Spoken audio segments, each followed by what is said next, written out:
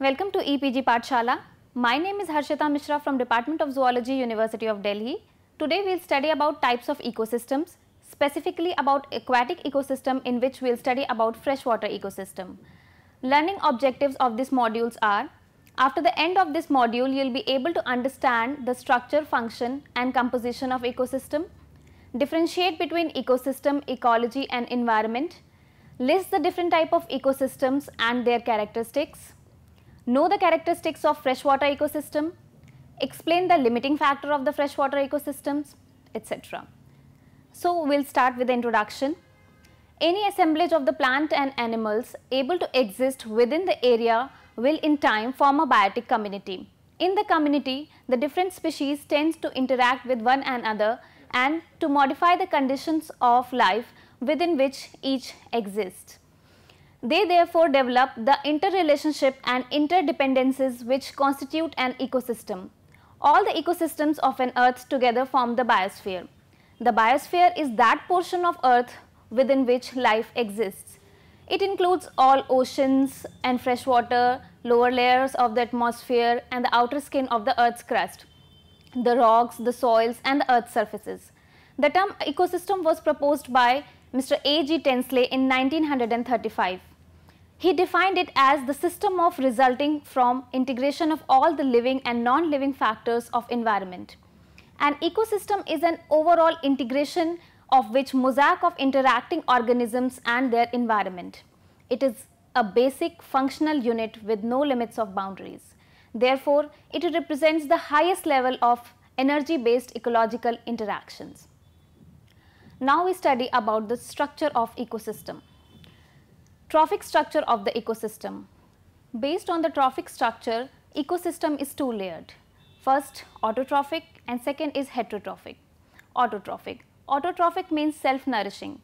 Stratum is upper layered, also called the green belt of the chlorophyll containing plants, while heterotrophic means other nourished, where stratum is second layer and also known as the brown belt of soil and sediments, decaying matters, roots, etc. Now we know about the component of the ecosystem. Living organisms and their non-living environment are inseparable and interact with each other in an ecosystem. Therefore, they constitute the two major components of the ecosystems, abiotic and biotic components. Abiotic means non-living components and biotic means living components. Abiotic components, which includes inorganic compounds like substance, phosphorus, carbon, nitrogen, hydrogen, etc., which are involved in mineral cycling. The amount of these substances present in the ecosystem at any point of time is the indicator of its standing quality. Now we know about the organic substances. Substances like proteins, carbohydrates, lipids, etc. present either in the biomass or in the environment, that is biochemical structure. Air, water and substrate environment, including the climate regime and other physical factors. Biotic components. It is living component of an ecosystem and gives the trophic level nutritional structure to an ecosystem. The biotic component comprises of producers. They convert sun's energy into chemical or food energy. They are usually green plants. Phagotrophs, phago means to eat, or consumers. They depend upon the producers for food or energy. They may be herbivorous, carnivores, etc. Now saprotrophs, sapro to decompose. So they are decomposers. They break down the complex compounds of dead or living protoplasm into simpler forms and release inorganic nutrients in the environment, which can be reused by autotrophs. They are also referred as micro-consumers and chiefly include bacteria, actinomycetes and fungi. Now we come to the type of ecosystem. There are four major habitats in the biosphere. They are terrestrial, freshwater, marine and estuarine. Based on these habitats, the ecosystem study is classified under different categories. Here we will focus on freshwater ecology. Freshwater ecology means freshwater ecosystems are in close vicinity of man and therefore it can be easily studied and identified. These are relatively small ecosystems and hence easily accessible within the use of relatively simple instruments. The comparatively small biodiversity of freshwater ecosystems makes it easier to understand the dynamics of the natural ecosystem. Now we know about the freshwater habitat. Any water body having low salt concentration, usually less than 1%, is called freshwater body. Animals as well as plants in these freshwaters are adapted to the low salt concentration and are unable to survive high concentration of the salt present in ocean. The study of relationship between living organisms and the freshwater environment constitute the freshwater ecology.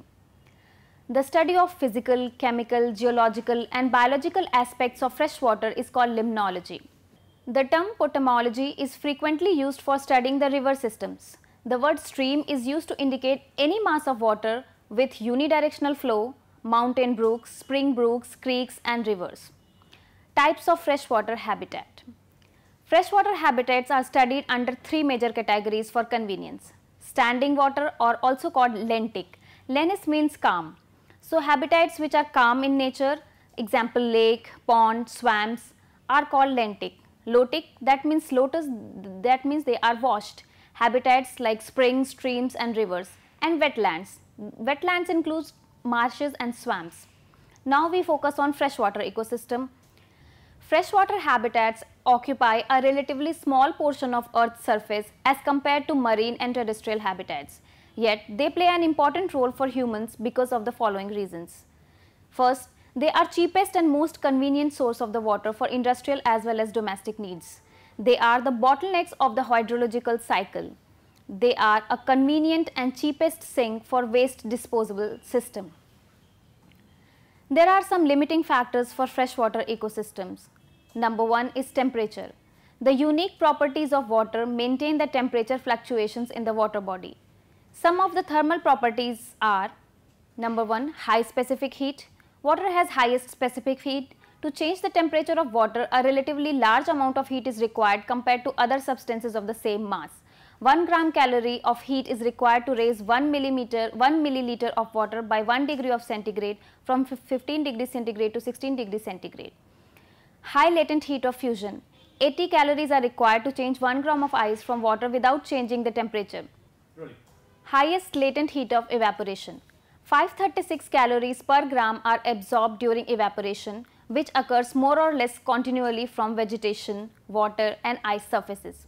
Highest density at 4 degrees centigrade helps in expanding water from both above and below the surface and making it lighter.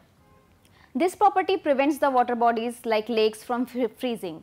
Temperature is the major limiting factor for aquatic biota because aquatic organisms often have a narrow tolerance. Therefore, they are also called stenothermy. Therefore, even a small change in temperature can have widespread effects. Transparency. Transparency is an important parameter to measure the penetration of light.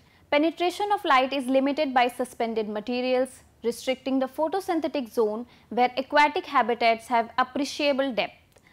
Turbidity is caused either by clay and split particles or by excretory products of the living organisms. Turbidity caused due to suspended clay and split particle is considered as an important limiting factor. On the other hand, turbidity caused by living organism is the measurement of productivity of the water body. Transparency can be measured with an instrument called Secchi disc. It consists of a white disc about 20 cm in diameter that is lowered from surface until it just disappears from the view. Secchi disc transparency of unproductive clear lake is about 40 meters, whereas a heavy turbid water body it is as low as few centimeters. Current. Current plays an important role in estimation of distribution of salts, vital gases and small organisms. It serves as an important limiting factor for lotic systems, especially for streams. Concentration of respiratory gases. Oxygen and carbon dioxide concentration are often limiting in freshwater environment. Dissolved oxygen content DO and biological oxygen demand BOD are important determinants for measuring the biological and physical health of a water body. These are one of the most intensively studied physical factors. Dissolved oxygen reflects the productivity. Biochemical oxygen demand or biological oxygen demand measures the amount of dissolved oxygen which is utilized by aerobic microorganism while decomposing the organic matter in water body at certain temperature and over a specific period of time. BOD affects the amount of dissolved oxygen in streams and river. The oxygen consumption rate is affected by many variables like temperature, pH, presence of certain kinds of microorganisms and the type of organic and inorganic materials in the body. The greater the BOD, the more rapidly oxygen is depleted in the stream. Less BOD indicates less availability of oxygen to higher forms of aquatic life. A high BOD means low dissolved oxygen. As a result of such conditions, aquatic organisms become stressed, suffocated, and ultimately die. Concentration of biogenic salts. Concentration of salts like phosphates and nitrates are the limiting factor of freshwater ecosystems. Calcium and some other salts may also be limiting factor in some lakes. The algal productivity of some of the freshwater lake is limited by availability of inorganic forms of phosphorus as iron phosphate. When lakes are artificially fertilized with phosphorus in the form of phosphates, there is a remarkable increase in productivity. Phosphate received from runoff from agricultural fields and the sewage supplied to the lakes also results in enhanced productivity. Isolation due to land barriers, distribution and number of organisms in freshwater habitat is also influenced by the ability of the organism to disperse in their surroundings. Isolation due to the presence of land barriers does not allow free movement of the organism to become established in the places otherwise favorable. For example, fishes in the streams, which are separated only by a few miles from land but isolated from water, may have their niches occupied by different species. Now we come to the osmoregulation. The freshwater organisms face a problem of osmoregulation. The concentration of salts is greater in internal fluids of the body or the cells of the freshwater organism than in the freshwater surrounding environment. Therefore, their body fluid is hypotonic and water tends to enter the body by osmosis if membranes are readily permeable to water, or salt must be concentrated if membranes are relatively impermeable. Contractile vacuoles in the cells of freshwater protozoans and the kidney of fishes have developed efficient means of excreting water. The difficulty in osmoregulation is one of the reasons why the marine animals are unable to invade and survive in freshwater environment. Ecological classification of freshwater organisms. All freshwater ecosystems like rivers, streams, lakes, ponds, wetlands, etc. are home to diverse life forms which are often interpreted in the form of food chain or food web. The variety and number of the biotic community in a freshwater food web depends on the productivity of the water body. The productivity of the water body depends on the availability of energy, mostly in the form of solar energy, raw materials such as nutrients, minerals available in the water, and the dissolved oxygen. The available energy constantly change daily due to seasonal cycles, and the raw material is continuously circulated via water cycle, carbon cycle, nitrogen cycle, phosphorus cycle, etc. through and within the ecosystem. These cyclic fluctuations help in determining the short-term productivity of the ecosystem. These may be classified on the basis of their position in the energy or food chain as follow. Autotrophs or the producers. This includes green plants and the chemosynthetic microorganisms. Next, phagotrophs. Macro consumers includes primary, secondary and tertiary consumers, includes herbivores, predators, parasites, etc. Saprotrophs, micro consumers or decomposers. They can be further subclassified according to the nature of organic substrate decomposed. Aquatic organisms may also be classified according to their habitat in water based on their mode of life. Benthos. These are the organisms which remain attached or rest on the bottom or live in the bottom sediments. Benthos may be divided according to the mode of feeding as filter feeders like clams and deposit feeders like snails. Periphytons or the ovush. These are the plants and animals that attach or cling to the stem and leaves of rooted plants or other surfaces projecting above the bottom. Planktons. These are the floating organisms whose movement are more or less dependent on the current. Net plankton is that which is caught in the fine meshed net which is towed slowly through the water. Nanoplanktons is too small to be caught in the net and must be extracted from water collected in the bottle or by means of a pump. Nectons. They are free swimming organisms able to navigate at their own wills, and hence they are capable of avoiding plankton, nets, water bottles, etc. Example, fish, amphibians, swimming large insects, etc. Neustons. These are the resting or swimming organisms on the surface of water. Now we come to the low-tech aquatic system. Lotic aquatic system are the freshwater bodies with flowing waters. Water in lotic system is in a state of constant motion. Water in the rivers and stream are most common example of such system. Typically, the lotic aquatic system have their following properties. The flow of water is continuous and unidirectional in lotic system. The volume of water changes rapidly, which results in change in velocity of water currents. There is also a wide range of fluctuation in the water level in the lotic system. Water in these systems act as effective agent of transportation, transfer and distribution. They continuously erode material along their channels and deposit them to other places. There is no vertical stratification or thorough mixing of contents. The physico-chemical statics of water quality in a state of perpetual change. The environment of a lotic aquatic system is relatively unstable as compared to lentic system. There is a rich supply of oxygen which is derived from air above and also the photosynthetic outputs of the autotrophs. Oxygen is evenly distributed across the water body and oxygen depletion is very rare in unpolluted lotic bodies. Turbidity limits the light of penetration to the deeper zones. Very less amount of carbon dioxide present in these water. Such condition limit productivity. Therefore, algal blooms and growth of other organisms is rarely observed in moving waters. Area and depth have little correlation with the productivity. Water current is dominant and determining feature of lotic system. Organisms having effective mechanism to anchor at one place in the water current are generally observed in these ecosystems.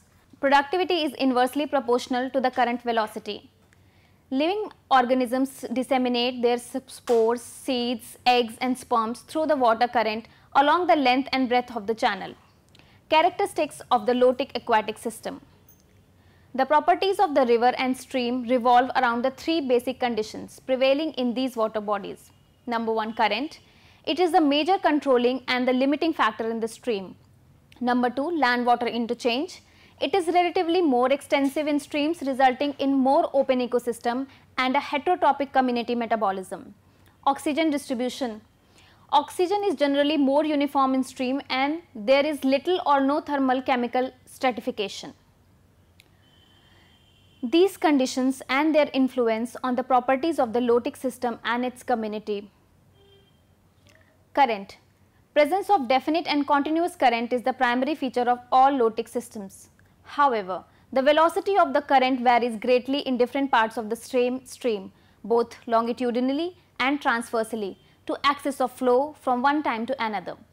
The velocity of the current is determined by steepness of the surface gradient, the roughness of the stream bed, and the depth and the width of the stream bed.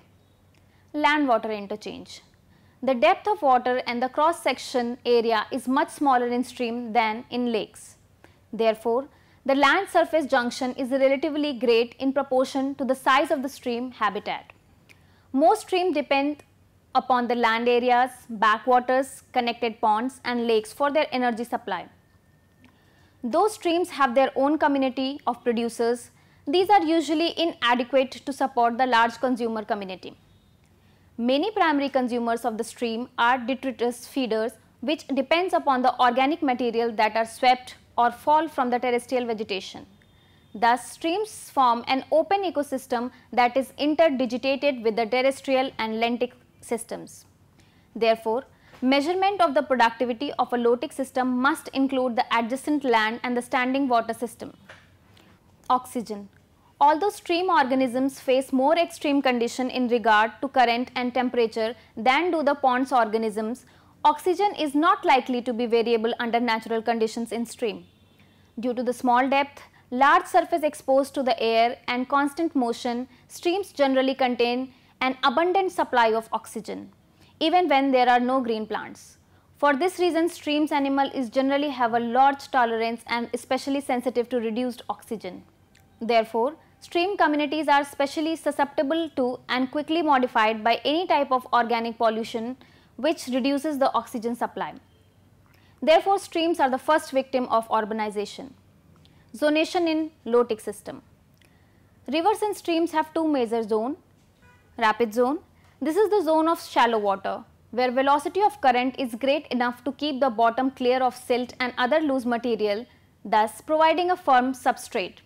This zone is occupied largely by specialized benthic or periphytic organisms which become firmly attached or cling to a firm substrate and by strong swimmers such as darterfish.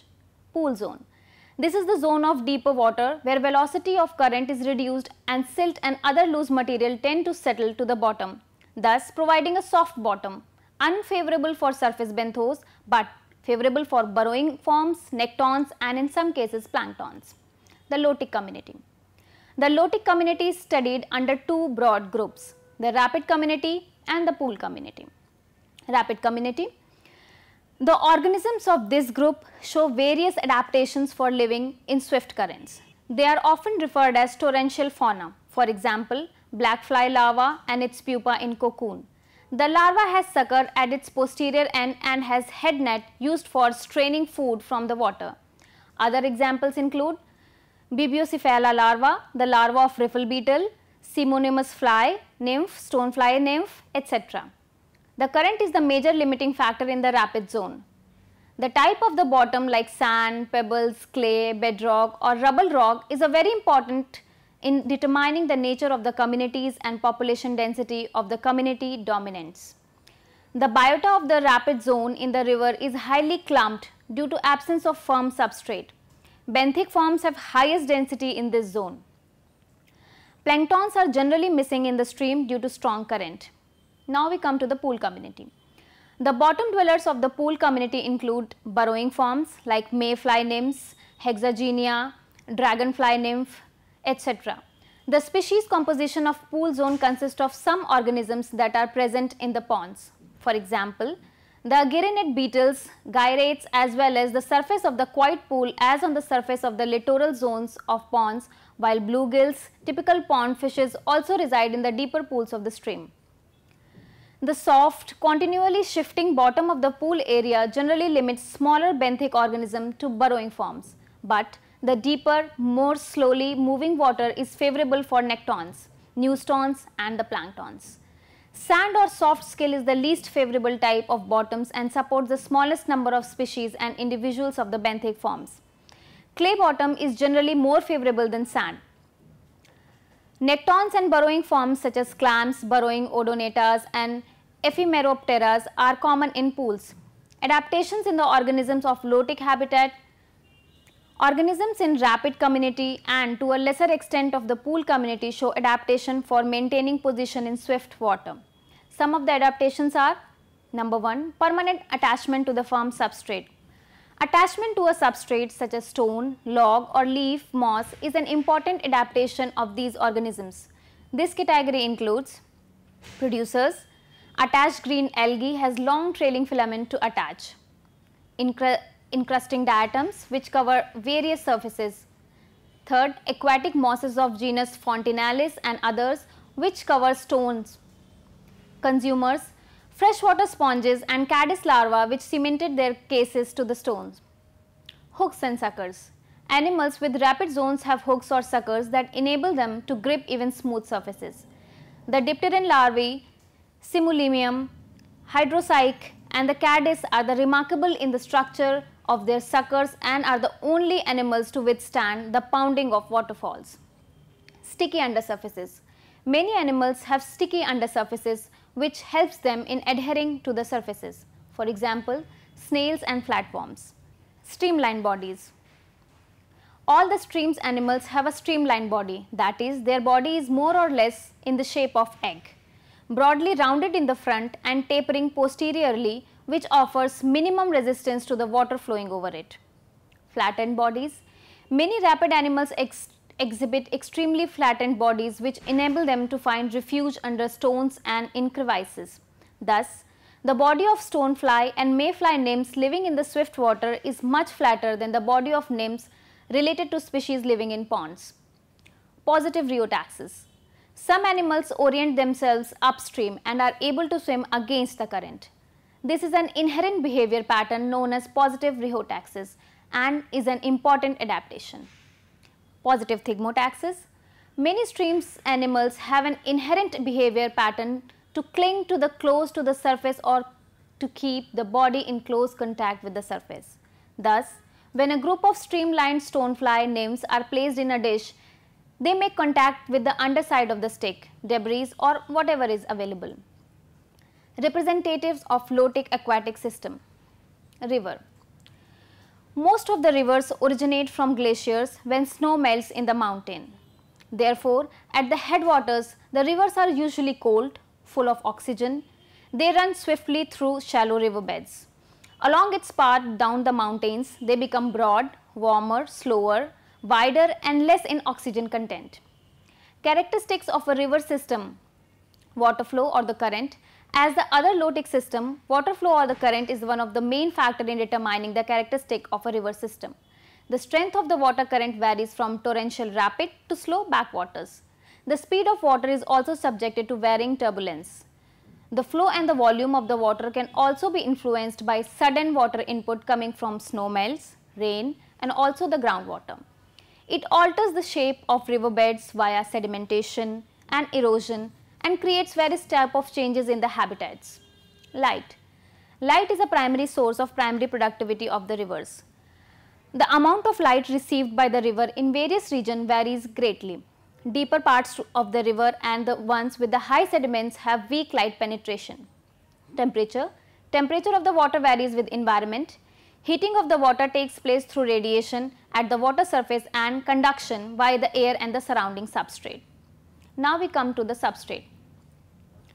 The substrate where river organisms live may be organic, including leaves, fine particles, moss, wood, plants, or it may be inorganic, consisting of the substance from the catchment area such as pebbles, boulders, sand, gravel, silt or sand.